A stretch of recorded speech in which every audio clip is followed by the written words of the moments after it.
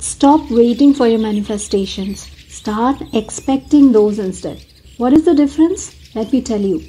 Waiting has a negative, anxious, worrisome energy associated with it.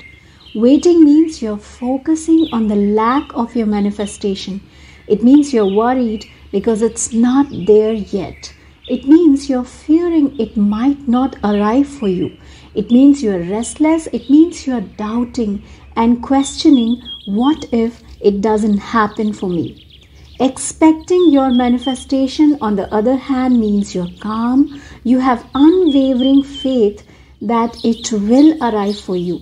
You have let go of your worries and fear and anxious thoughts. You don't focus on the fact that it's not there yet, but on the eternal truth that it's on its way and any minute it will arrive for you.